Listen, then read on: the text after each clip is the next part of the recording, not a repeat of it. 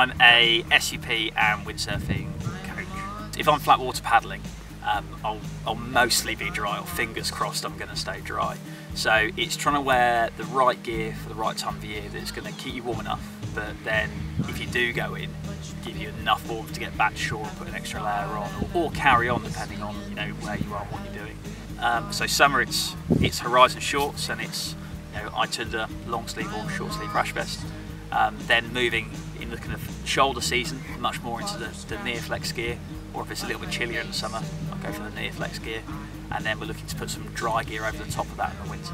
So the Neo dry trousers with boots, talon mitts, again an absolute lifesaver, and then the SETI top, and again whack that Atlas jacket or Tattoo jacket over the top.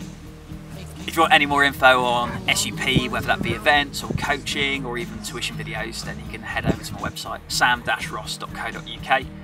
I'm a monster. I've got monster ears and monster eyes.